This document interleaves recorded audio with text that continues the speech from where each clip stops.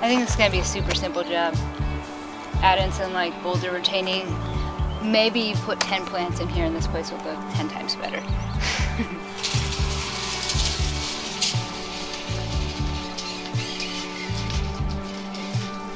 The client doesn't really know what they want for this yard, but I can visualize pretty quickly what might make this look nice. And I think if we keep it simple and do a few select plants, like showy plants, and then use like a rock border, and then maybe a couple other flowering plants, something simple. What I don't love about this yard is this little retaining wall. One, because it doesn't really match the other elements in the yard. We have rocks that I think do fit. The brick obviously is set in, and then stucco, and this just looks like an additional material. It also doesn't really need to be there, so I want to get rid of this extra little retaining area.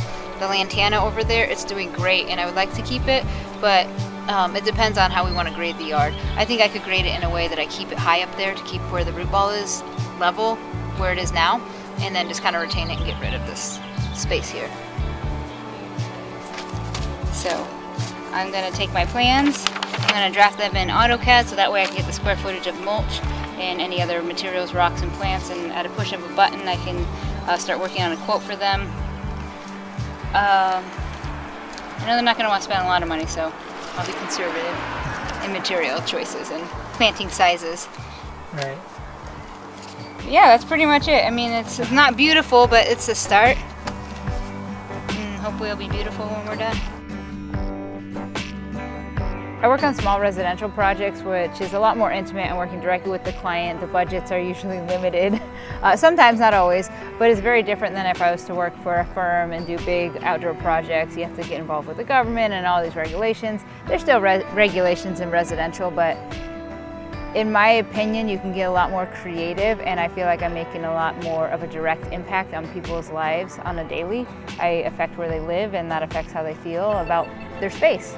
When I was in college, my goal was to become a landscape architect, and it was a tough time in the economy. When I graduated, not a lot of us got jobs in the field. I ended up working for a design build company doing residential design, and I really didn't want to do residential. I wanted to do parks and plazas and large buildings, the exteriors, and I was a little disappointed that I got stuck in residential, but at the same time, it really opened these doors for me to be able to do what I'm doing now, which I absolutely love. So they sell all these flagstone pieces by, well, the flat is what I call them. That's what you put plants in, by the pallet. That's the official term. They sell them by the pallet. And so you kind of get what you get with them. I usually like to get the big pieces, like 1 to 2 footers, but you also get smaller things mixed in. So you need to be able to piece them together almost like a puzzle to make them look good. And sometimes you chisel them or cut them so they kind of fit with each other. I like to have the grout spaces between them if it's dry set, like 1 to 3 inches max.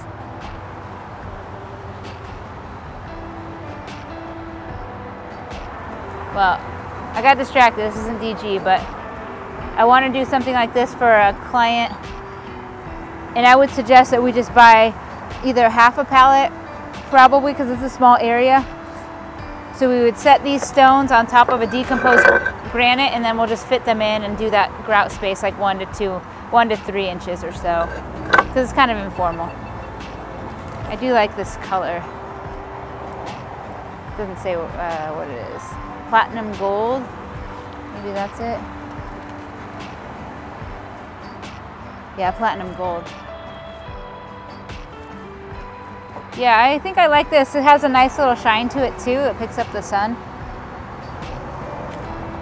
So for that client, this is a different client now.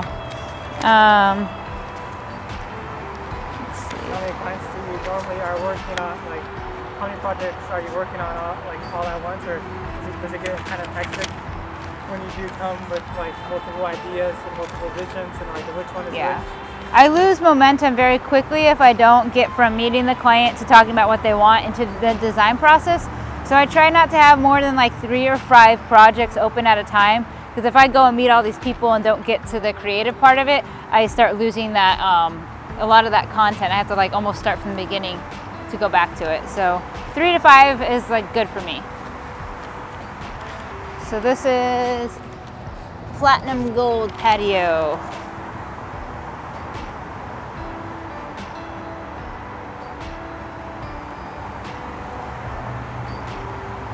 Roseman.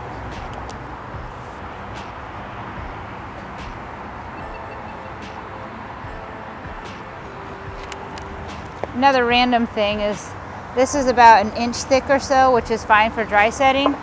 The thinner stuff like this, you would stick on top of thinner like this, you'd stick on top of concrete and thin set it on, mortar it on.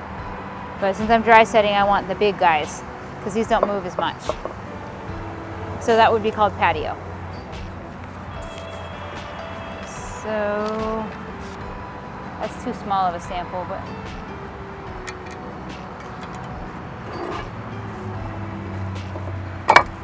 I'll take this for now.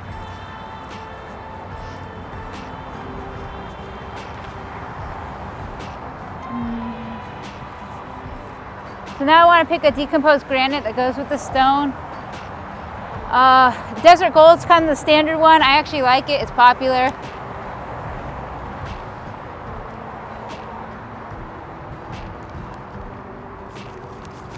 So this is stabilized, which means it has some sort of, I don't know what the adhesive is.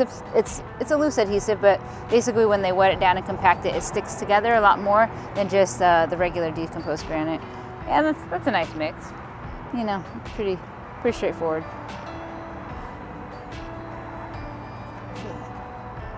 Or I could do grays. This is kind of cute.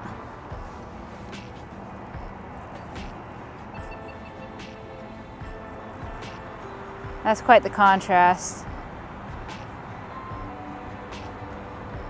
I don't think I like it for this project, but I do like this. Plaster sand, no thanks. I'm gonna just suggest Desert Gold. They have like a bunch of different ones too that we can do, but why reinvent the wheel if it looks good, you know?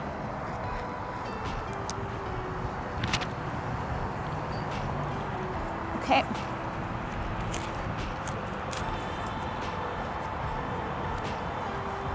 So pretty much here they just sell stones. I'm gonna need some bricks for this project, so I'll have to go somewhere else for that. But I mean, they have so many different options in terms of types of stones, and I really like Southwest Boulder because they know so much about the stones and where they came from, which I always find really interesting. Typically, the closer that a stone is from where it's been extracted, it's usually more affordable unless it's something rare. But like Pennsylvania bluestone, it really comes out of New York and Pennsylvania. When they ship it out here, it's going to be a lot more than say if you use our like local high desert gold or something like that.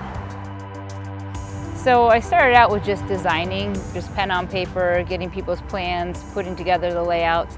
And then I started going out to the field and help laying out plants. And eventually I got my contractor's license, which was super exciting for me because you went from designing to actually implementing. And there's so many things to be learned from the implementation process that I really think it helped my design process in terms of how I want to put things together, what makes sense in construction. So I think being able to have the license to allow me to build legally really opened up a lot of doors for me, and I love that creative process because the hands-on is, I think, where I really learn and makes me just a better designer. So a typical day of work varies so much for me. At this point I would just call myself an entrepreneur because I feel like my hands are in so many different buckets. So there's Sarita Landscape Design, which is my local design build company where I'm mostly doing design right now because I'm traveling so much. Then there's the media side where I travel for home shows or I travel for media gigs or television shows. So a typical day of filming is you wake up probably 6 a.m. or so, you get there by 7, you usually work in between a 10 to 12 hour day, and then you go home, eat dinner, fall asleep, and do it again. So there's not a lot of like playtime per se, and it is quite exhausting because you're yourself, but you're also like an elevated version of yourself. You really got to output energy because a lot of it dies off by the time it reaches the camera. So like this is me normally, but if I was doing a show, I would be like, hey, like this is me normally. So it's a little more of an energy output, and also to make it feel natural. It's kind of like a figuring that out. Now, a day in my life as Sarita Landscape Design in San Diego is a little bit different. I'll usually work out in the morning, get to my computer, start answering emails, get to design work and nail that out. Sometimes I'm just doing computer work all day long, and then sometimes I'm in the field like half the day, depending on if we have jobs in construction or not. And then the whole social media stuff, I just try and squeeze it in between. Yeah, because I want to make sure that I can get it in a minute, get the content as well as like the audio will go, but show people the actual like flowers and stuff like that. So, they kind of smell right now, but they really smell good in the evening. Okay, so this is good enough lighting. About the plant anyways, right? No sunglasses.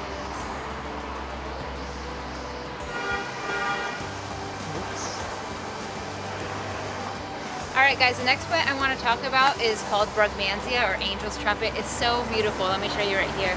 So this is a small shrub slash tree. It has these beautiful pendulous flowers. It's probably my favorite part. It's called Angel's Trumpet. Why? Because look at its trumpets. They have these pendulous flowers that my favorite part about them is that they smell amazing, especially in the evening. And that's because what pollinates these guys are fuzzy little moths. Isn't that cool? So you'll notice if you walk by in the evening, you'll catch the smell of this plant, and it's so pleasant. But between the looks of it and the smell of it, it's a great shrub. However, it's very toxic, so you don't want to ingest any part of it. It can cause hallucinations, and it can make you very sick, especially the seeds, so don't do it. But the sad thing about this plant is that it's native to South America, and about all the 7 varieties are extinct in their natural habitat. But luckily we have nurseries, and so this plant can live on. 55 seconds. But I didn't like the energy as much on that one, so I might just do it one more time. Gotcha, gotcha. I'll give one more take. So I got everything in there, but now I want to, it felt forced, so I want it to be more conversational. Gotcha. You think I'm nuts? .com if people are interested. And just like that, in the time it takes to do a television segment. And then I'll screw these up. It's almost done.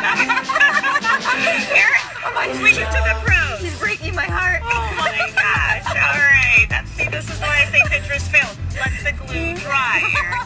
Everyone wants to be famous nowadays, right? And like, I'm not gonna lie, I wouldn't call myself famous, but I enjoy the spotlight. I would say I was shyer when I was younger, but I've always been an extrovert. It was more that I was like shy to express maybe things that I needed.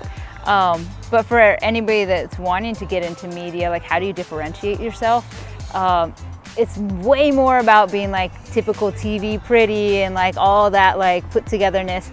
I think nowadays people want to see real people that are just super interested in what they're sharing. So my advice to somebody that wants to be in media is find your niche, find something that you have a passion for, and it doesn't matter what you look like, it doesn't matter if you like stutter through it, if you have a passion for it, people love to watch that. We put in about a foot at a time and then stomped it down. It's kind of like a grape stomp really.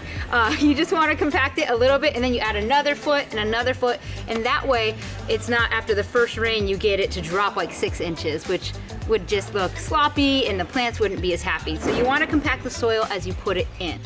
I feel super fortunate that I've been able to work in television. It wasn't really my goal initially. I kind of fell into it, and now that I'm doing media, it's so much fun for me. It's a lot of work and it's hard on your personal schedule, but it feels so rewarding to be able to share something that you're passionate about with other people and on such a large platform. I say let's keep them. They're bulb. We'll go ahead and transplant them somewhere else and they'll have a happy life.